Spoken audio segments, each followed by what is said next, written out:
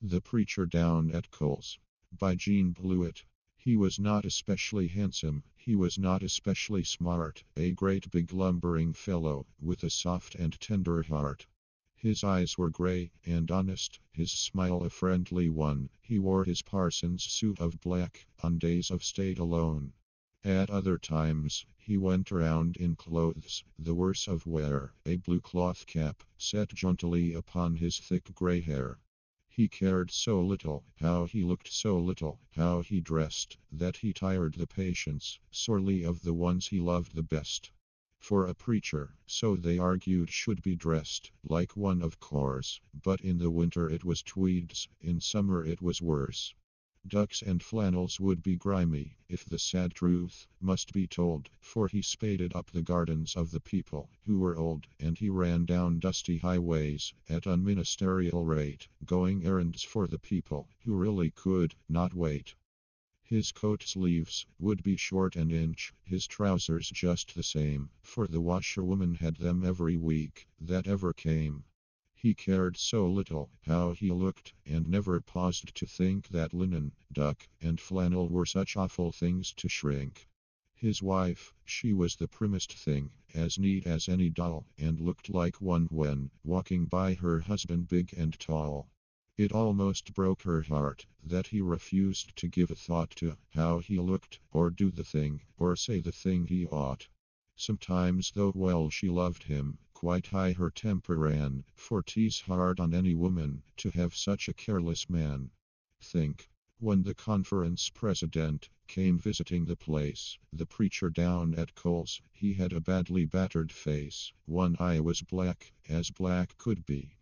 He looked, so we've been told, more like a fierce prize fighter than a shepherd of the fold. How did it happen? Questioned him the visitor so wise, with hint of laughter on his lips and in his twinkling eyes. "Oh, old Betty Brown," the preacher said, his wife broke in just here, "a cross-grained spinster of the place, who hates him, that is clear. And never did a woman have a meaner tongue than hers, the slighting things she says of him, the mischief that she stirs. Fields have we," said the president, "in country and in town. Believe me, madam, most of them can boast a Betty Brown." The preacher stroked his blackened eye and laughed good-naturedly. "She doesn't like me very well, but what of that?" said he. "The other night I found the poor old creature sick in bed. She didn't want no prayin' done," she very quickly said, "so seeing that she was so ill and worn she could not stir, I thought with care and patience I could milk the cow for her. I stroked old Spot caressingly, and placed my little can, but Spot, she knew, and I came home a sadder, wiser man." The preacher down at Coles, he was no orator at all, but sick, and sad and sinful, were glad to have him call. Not that he ever found a host of happy things to say. In fact, as far as talking went, he might have stayed away. But oh, the welcome that he got! I think his big right hand gave such a grip that all the rest they seemed to understand. Some of the congregation would have liked a different man, he couldn't hope to please them all, few ministers that can. Once at the district meeting, the good old farmer Bowles stood up and spoke his mind about the preacher down at Coles. "There's not," he said, "you know it too, a better man than he. An you fault findin' carpin folk, I say this reverently, if the Lord d take an angel and gently turn him loose to preach down here, do you suppose he'd please the hull caboose? Not much. It's human nature to quarrel with what we've got, and this man is a better man than we deserve, a lot. But he did preach curious sermons, just as dry as they could be, and the old folks slumbered through them every Sabbath peacefully. But they all woke up the moment the singing would begin, and not an ear was found too dull to drink the music in. For though the preacher could not boast an orator's smooth tongue, he could reach the people's heartstrings when he stood up there and sung. Oh, the wondrous power and sweetness of the voice that filled the place! Every one that heard it swelling grew the purer for a space. And men could not choose but listen to the singer standing there, till their worldliness slipped from them, and their selfishness and care. Mourners turned their eyes all misty from the crosses tall and white where their loved ones slumbered softly all the day and all the night. Listening faith rose triumphant over sorrow, loss, and pain. Heaven was not a far-off country, they would meet their own again. And the white-haired men and women wished the singing need not cease, for they seemed to see the beauty of the longed-for land of peace. Upward soared that voice, and upward, with a sweetness naught could stem, till each dim eye caught the glory of the New Jerusalem. He was such a curious fellow, the preacher down at Coles. One winter day the word was brought to town by Farmer Bowles, that in a little shanty, in the hollow by the mill, were children gaunt with hunger, a mother sad and ill, the father just a drunkard, a vagabond who left his family for long, long weeks of love and care bereft. The squire talked of taking a big subscription up, and talked, while in that house was neither bite nor sup. Oh, these talking folks! These talking folks! The poor would starve and freeze if the succoring and caring were done by such as these. The preacher down at Coles, he had not very much to say. He harnessed up the old roan horse, and hitched it to the sleigh, and piled in so much provisions, that his wife said tearfully, she didn't have a cake or pie left in the house for tea. He filled the sleigh with baskets, and with bundles, such a pile. Heaps of wood, and clothes, and victuals, everybody had to smile, as they watched the old roan canter, down the crossroad, o'er the hill, to the little cheerless shanty, in the hollow by the mill. The preacher built a fire, and bade the children warm their toes, while he heard the worn-out mother's tale of miseries and woes.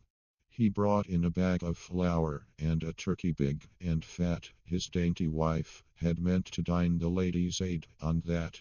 He brought in ham and butter, and potatoes in a sack, a pie or two, a loaf of cake, and doughnuts, such a stack.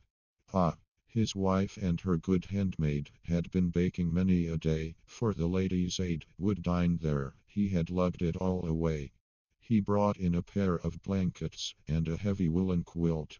Betty Brown, who happened in there, said she thought that she would wilt, for these things the active members of the missionary band had gathered for the heathen, in a far-off foreign land. These belong unto the Lord, Sir Betty said, I think you'll find. But he answered her quite gently, very well, he will not mind. To see him making tea for the woman in the bed made me wish I had been kinder to the preacher, Betty said. Though he was so big and clumsy he could step round so light, and to see him getting dinner, to the children's huge delight. It was not till he had warmed them, and had fed them there, that day, that he whispered very softly, little children, let us pray. Then he gave them to the keeping of a Father kind and wise in a way that brought the teardrops into hard old Betty's eyes. She felt an aching in her throat, and when she cried, Amen, other folks might flout the preacher, Betty never would again. He took up the fresh air movement, but the people down at Coles shook their head. A preacher's work, they said, was saving precious souls, not worrying lest the wives and strays that throng the city street should pine for want of country air and country food to eat. Lawyer Angus, at the meeting, spoke against newfangled things. Seems to me our preacher's bow, friends, has a muckle lot of strings. Merchant Jones said trade was failing, rent was high, and clerks to pay. Not a dollar could he give them, he was very grieved to say. Old Squire Hayes was buying timber, needed every cent and more. Dr. Blake sat coldly smiling, then the farmer took the floor. Wish, he said, our hearts were bigger, and our speeches not so long. I would move right here, the preacher tunes us up a little song. Sing. I wish you could have heard him, simple songs of long ago, old familiar things that held us, warm that golden voice, and low songs of summer in the woodlands, cowslips yellow in the vale. Songs of summer in the city, and the children wan and pale, till we saw the blistering pavement, pressed by tired little feet, heard the baby voices crying, for the meadows wide and sweet. Now we'll take up the collection, said the wily farmer bulls, and they showered in their money, did the people down at Coles. Here's a check, said Lawyer Angus, "'tis the best that I can do. Man, you'd have us in the poorhouse, if you sang your sermons through." The very careless fellow still goes his cheery way unmindful of what people think or of what people say. Some still are finding fault with him, he doesn't mind it much, laughs when they make remarks about his clothes and shoes and such, declare his sermons have no point, and quarrel with his text, as people will, but oh, it makes his pretty wife so vexed. "I think," she says, "as much of him as any woman can, but 'tis most aggravating to have such a careless man.